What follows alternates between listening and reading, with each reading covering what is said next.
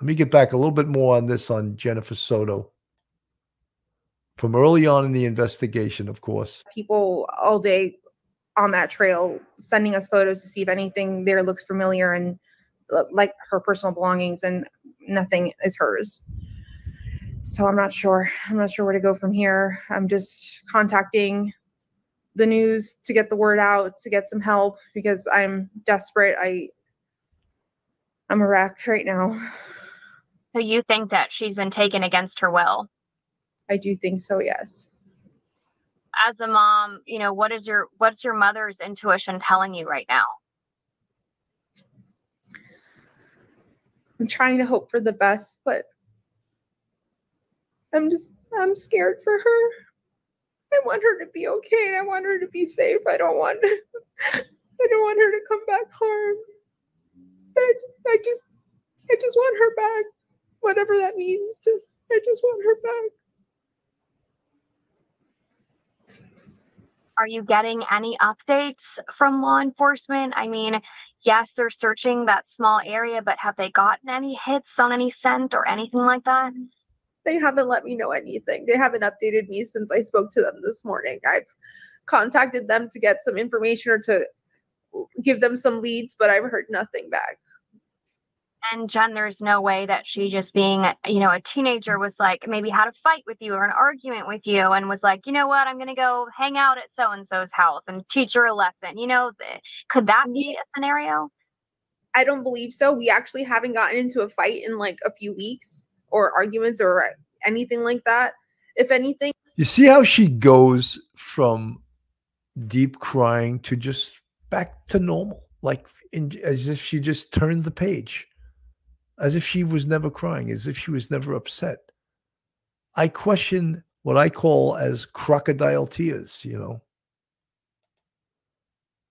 On Sunday, she celebrated her 13th birthday with my entire family, and she had the best day. She was so happy. She showed us all her gifts.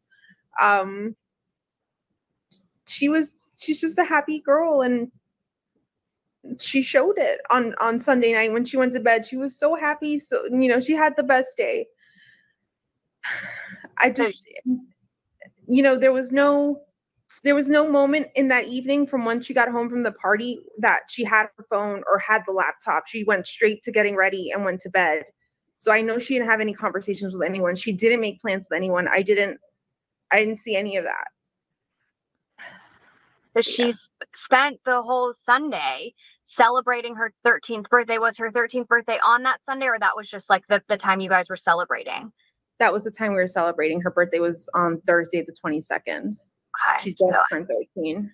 But that's just so heartbreaking to be celebrating her 13th birthday, and then the very next day, that's gone. The last you've seen of her. Yeah.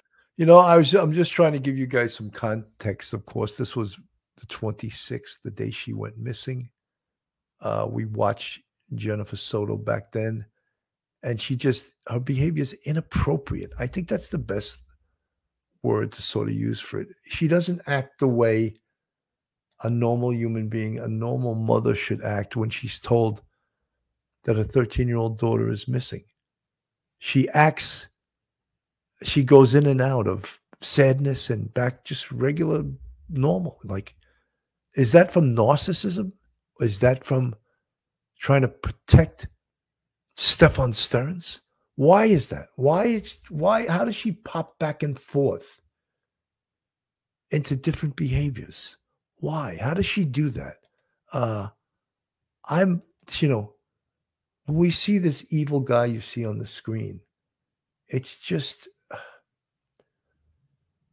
very difficult to believe that this happened, and that she was an enabler, just as Stephan Sterns, his parents, Chris and Deborah, they're enablers too. They are still supporting him in jail, still sending him money to his commissary. Look, your flesh and blood is your flesh and blood, but if someone in your family did something this horrific, and Chris Sterns believes He's been shown the evidence. He believes all the charges. He turned in some things on his son. Can we believe Chris Sterns, or is he still trying to protect him? Can we believe Jennifer? That is an enabler. Enabled this guy to do what he did for as long as he did it for. I'm going to play a little bit more of his interview on the 27th and the 28th. Yeah. I'm so sorry. I'm giving my best recollections. I'm not a morning person. I'm not a morning person. So a lot of the times are best guess. But we know that you go up Jongyang Parkway down. That's the road you usually take to take her. And then you make a left at that McDonald's, right? Which is the town loop. You can make a left to get there either at the McDonald's or at town center itself. They both lead to the school. So if you leave her at, just so you get a sense of direction, Jongyang Parkway goes northbound and southbound. So you're going northbound into Orange County, making a left at the McDonald's, which is the town loop. You said when you did drop her off at that medium, you said it was around 8:20, 8:30-ish, somewhere around that time. Somewhere in there, yeah. It was early, but not like outrageous.